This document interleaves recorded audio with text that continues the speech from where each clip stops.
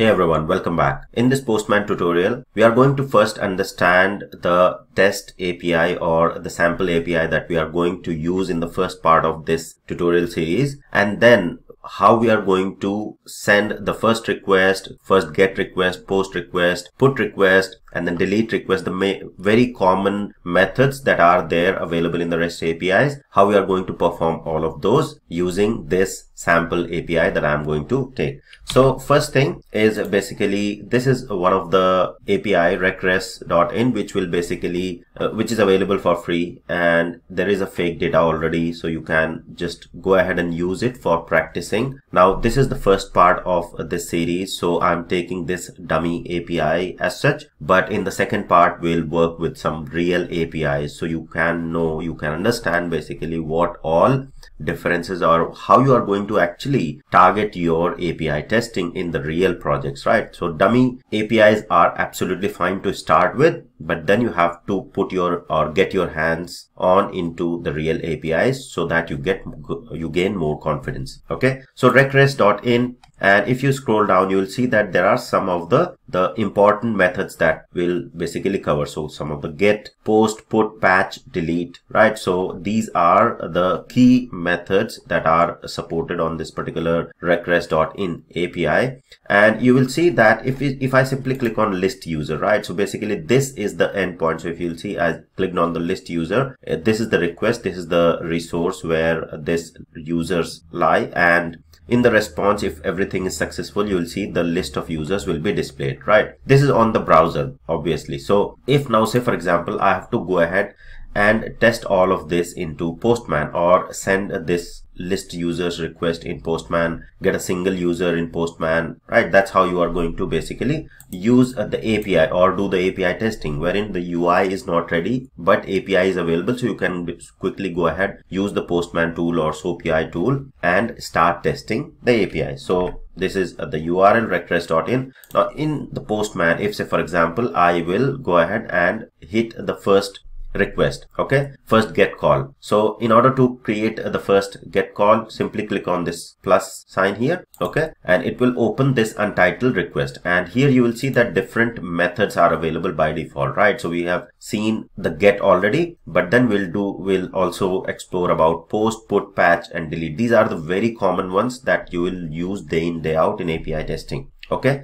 But then there are a lot others which we'll discuss as things arise in the course. Now here we have to enter the API endpoint, the URL, right? So recres.in, say for example, right? So simply put on the URL, and now if say for example I simply hit this endpoint, okay, let me move this here, okay, if I just say send in this particular case, then I'll simply see the status 200, okay, right, which says that yes, this request has gone through successfully, the time it took, and the size or the response size. And here you will see that it is basically returning in the body, if you'll see that this is the response. This is simple HTML for the page that has been returned, right? Now in Postman, if I quickly go to the preview here, you will see that it's not very good preview, but the HTML that has been returned when we hit this particular endpoint, it is well formatted, not very well formatted as it is shown here, but same information that you see on the browser, okay,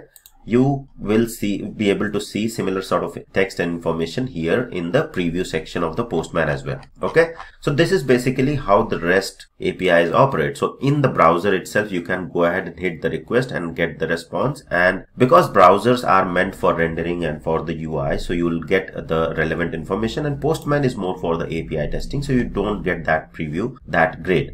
But this is just to show you that yes, if you hit any of the endpoint here, a get request, it will go to the server and fetch the details that are available for that particular URL and display the response here. Now the get request for what are different endpoints basically here. So you'll see that you can list users, right? So if I click on this get, right, so this is the endpoint. If I say simply copy this, okay, and API/users, right? So basically recres.in, and then I have to, if I simply click on this, right, you will see that here it automatically after recres.in/API/users got appended, right? So this is the resource /API/users is the resource which if I remove this page 2 for now and let me hit enter, you will see all the users that are available, okay, in this particular instance in request API are listed here in the browser in the JSON format. Okay, so this is the endpoint that I can use to basically fetch all the users. So if I simply go ahead and put this endpoint here in the URL, now this is the host name, right, and this is the resource. So anything after dot whatever .com .in, right, is the resource. So here /API/users is the resource for what? Resource for the users, right? So if I simply go ahead and put or send a GET request in this case, I should be able to get the same response. You will see the same response here. If I simply change it to the pretty format, okay, you will see that all the users that are available there are being displayed here. Okay, so this is basically how we are going to start ahead with our testing. So this is the first GET request. We have already seen the GET request and the endpoint that will provide us the response for the users. Okay, now if I go back here, I'll talk about this page 2 later. Okay, this is the query parameter basically, so I'll talk about this later. But to list the users, it's basically simply /API/users, and if you click on any of these, it will automatically give you the endpoint which you have to use. Okay, now say for example I have to create a new user, right? Now GET is to get the data from the server. Now to create something or to post something is post. Okay, so to create, you will see that it is a post request, right? I have to send a post call. And what is the endpoints? Endpoint is same, basically /API, or the resource is same, /API/users, but then I have to also send some payload there. Okay, so this is sending your first post call. So we have seen the GET call. So I can get the list of users, I can get single user with this particular request. Okay, so just after users, if I say / and then the ID of the user, right, I should be able to get that particular user. You'll see that this is the number 2. So let me show you here as well.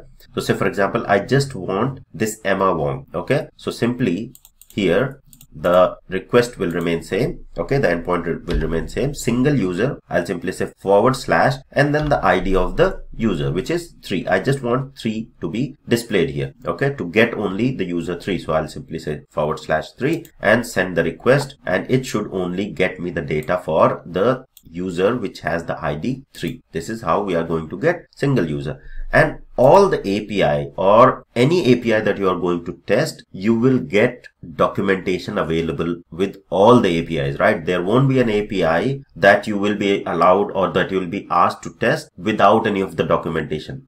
This documentation is nothing in terms of the documentation that you will get in your real project APIs. Your real project APIs will have very detailed Swagger documentation, or very neat and clean documentation with all of the headers that will be required, that are mandatory, the body parameters that are mandatory. All of that will be very, very clear. Okay, so because this is just a dummy API which we'll use to get our hands or just get started, right? This is baby steps towards learning API testing. So that is why I'm just using this. Now in order to create a user, we know that this is a create call, right? So create is a post.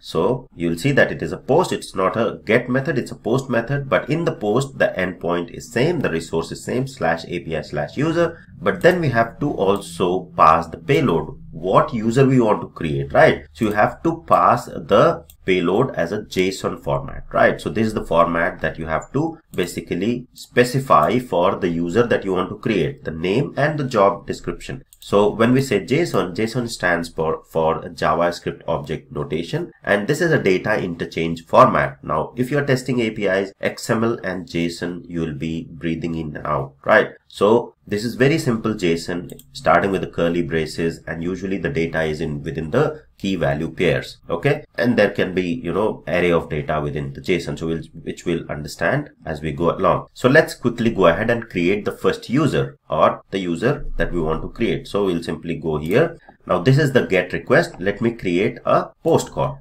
Okay, so I'll click on this plus tab again, and here from the drop down I'll simply say post. Okay, and in order to create user, the endpoint is API/users, right? So I'll simply copy that, okay, the endpoint, and I'll paste it here in the URL. Okay, Now in the body, if you simply go here, now in the params, you don't need to specify anything. Here are some of the details that you will be learning about. So in the parameters, in the authorization, as we go along, headers, you will see that at the moment these are some of the headers that are added by default, right? So if I'll simply hide, you will see that no headers are added specifically. These are all auto-generated headers that are added by Postman by default. Okay, so let me hide all of this. Now in the body, okay, if you see this documentation, in the body, what we have to pass on to create, we have to pass on this particular JSON, right? So this JSON we have to pass on, and in the body we'll simply go ahead and say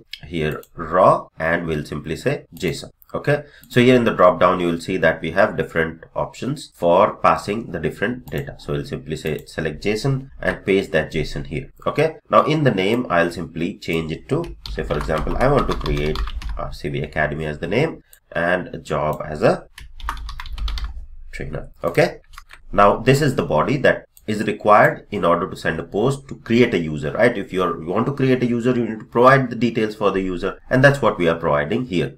Now if you would have to do this from the UI, can you think what you would be doing? Now to create a user, there will be a page available, the HTML page available, which you will open in the browser, and you will say, okay, name, you will type in this name on the UI, you will type in the job trainer in the trainer box. Okay, there will be two text boxes most probably that will be provided on the browser, and then you will say submit, and then on submit the same endpoint will be called from the browser, and this data will over the network will be converted into JSON format and passed through this API, this endpoint, and the response will be returned on the browser, and it will be displayed as success. So in the background, after the browser, it's just a presentation layer. The browser layer is presentation layer. After that, it's all this, whatever we are doing in the Postman, right? So here, if I simply go ahead and send it, you will see the response. It will show you that it has been created, right? So you will see the response pretty formatted here. RCB Academy trainer and ID is 223 has been created, and the time and date stamp as well.